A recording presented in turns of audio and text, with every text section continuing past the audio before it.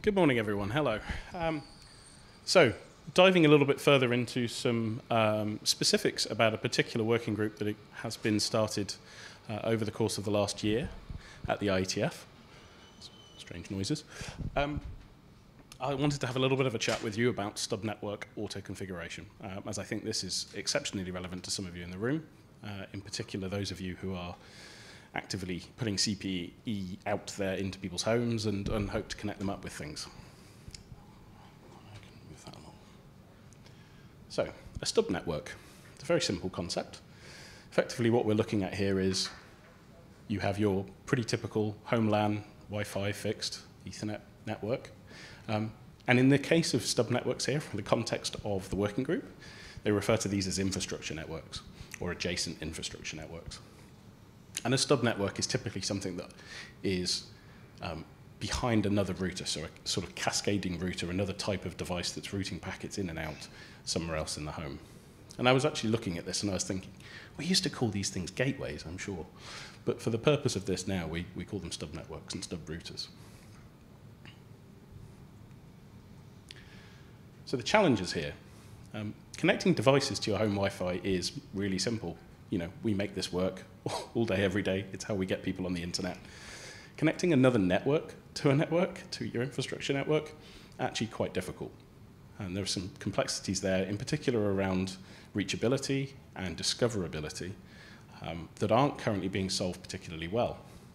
So, I mean, if you were going to do this with IPv6, how would you do it? Would you bridge it into the other network? Would you use NAT? Would you use MPT? I'm not sure all of these things work particularly well. Well, they all have concerns. In particular, creating very large layer 2 domains, just a recipe for pain. Any of you who've ever done, I think perhaps if you've ever used WSL on your Windows machines, or if you've ever used Hyper-V or VirtualBox or any of these things, I mean, you will have had issues with connectivity in and out one way or the other. There'll be some issue that you can probably think of. And even in IPv4 land, I think, the idea of putting double NAT in there, I think the working group agrees with me in this particular case. It's complex.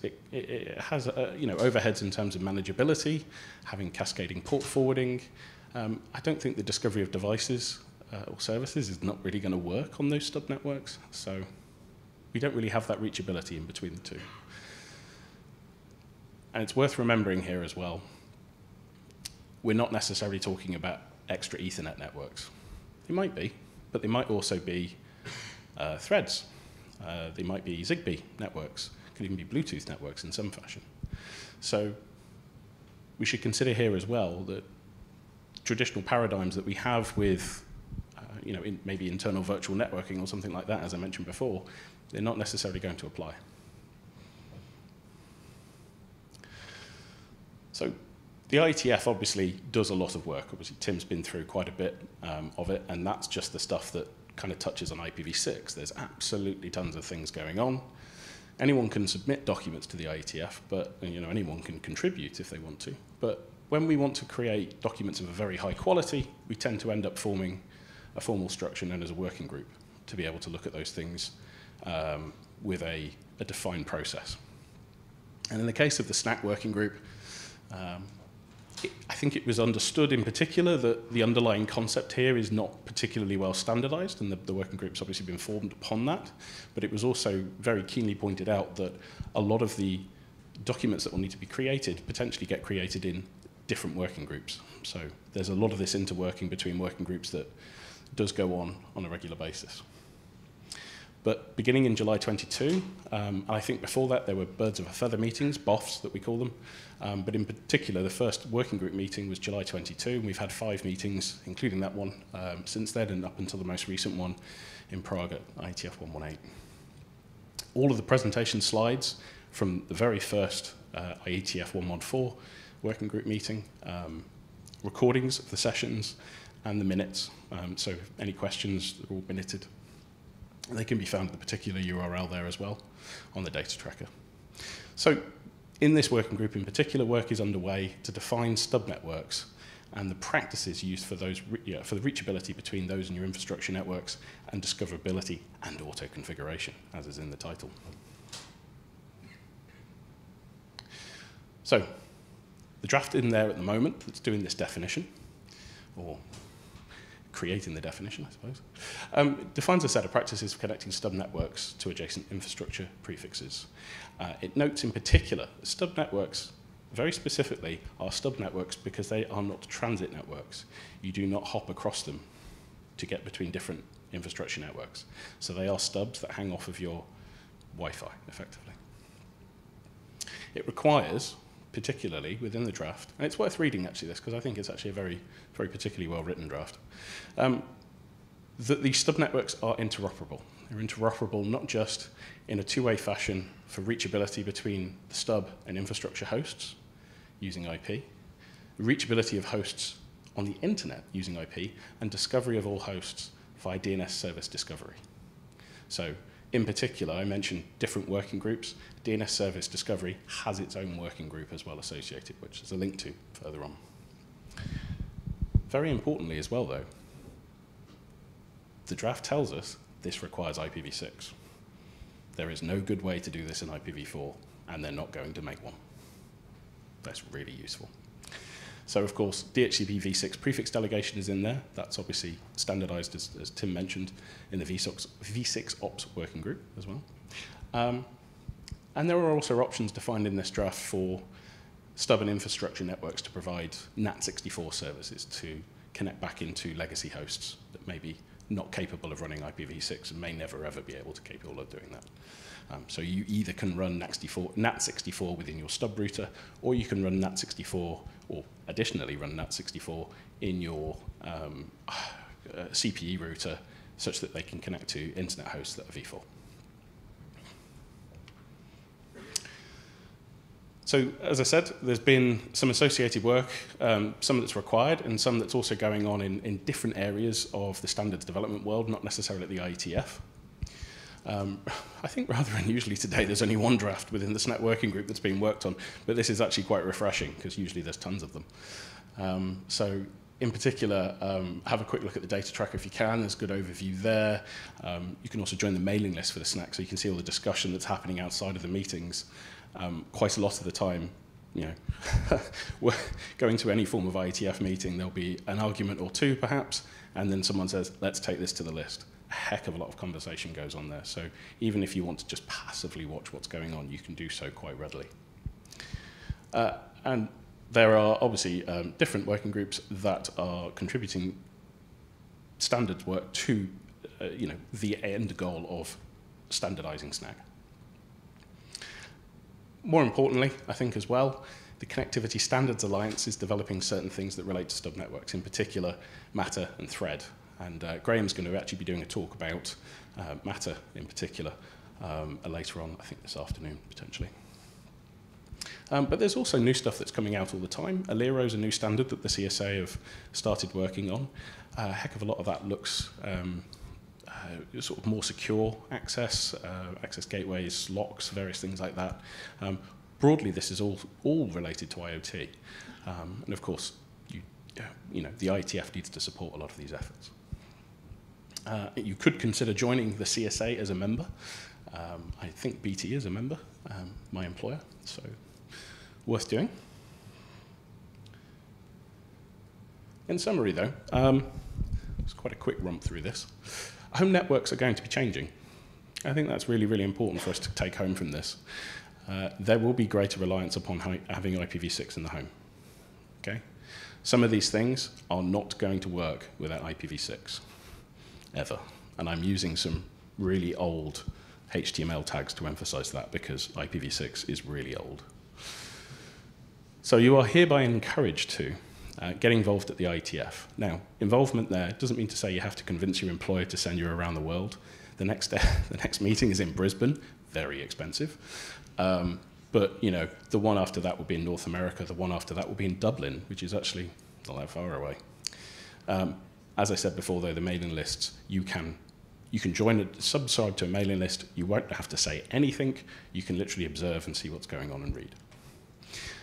I think more importantly as well, consider supporting these stub network types in your CPE. If you're developing CPE, think about this thing going forward. If you're not supporting v6 in your CPE, you really need to now. And all of these IoT devices that are going to get standardized onto Matter in Thread, other types of stub networks where they have their own router and internal management, they're going to need support from your CPE. So please do speak to your vendors. If you're procuring CPE at this point, have they looked at the CSA standards? Have they looked at the SNAC working group? Are they paying attention to the trajectory of connectivity in these environments? And again, we don't want to be in a situation where we have years and years and years of televisions churned out without any IPv6 stack attached to them. So anyway, thank you for listening. Are there any questions?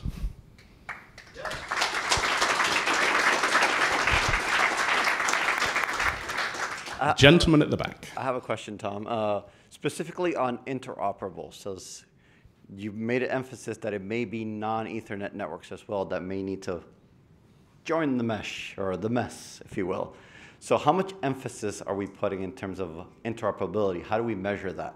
How do we know if it'll work? Is that part of the standard work? We use the current version of Internet Protocol addressing. So in general, the emphasis is on IP and connectivity between these things. Measuring it, in effect, it has to work. I think that's the first and foremost. These things need to be able to discover one another. So I think you answered my question indirectly. It's the IP layers where we kind of tie it all together. Yeah, definitely.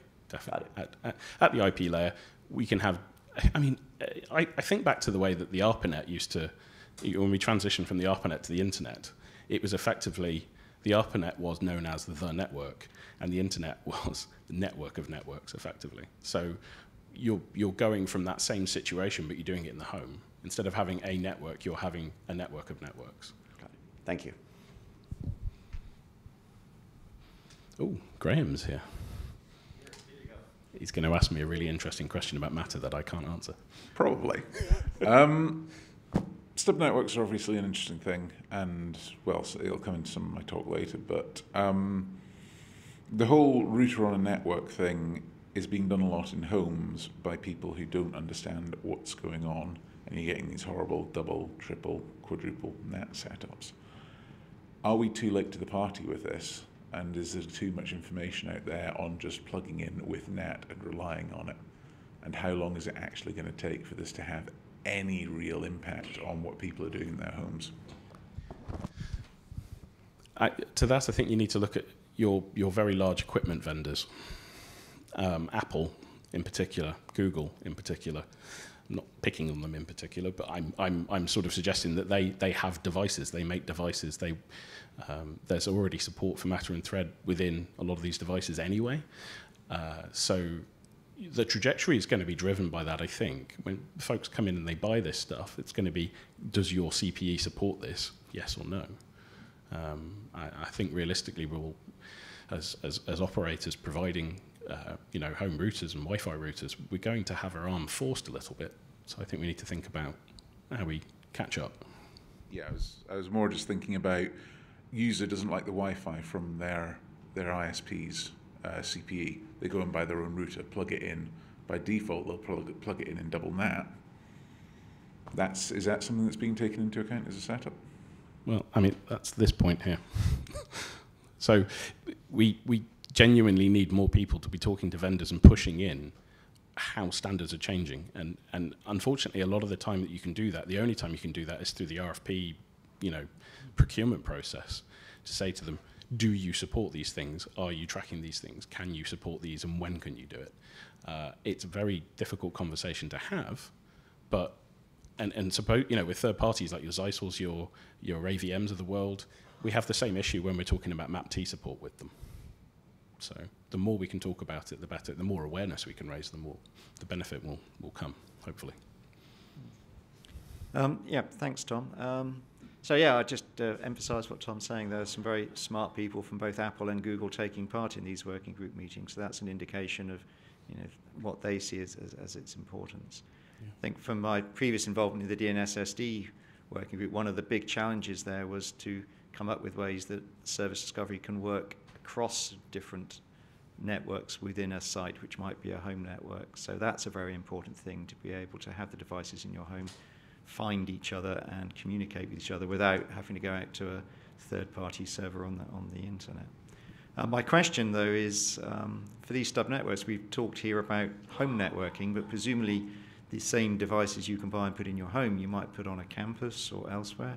And are there any considerations or thoughts you might have about putting these things into managed environments rather than the typical unmanaged home environment?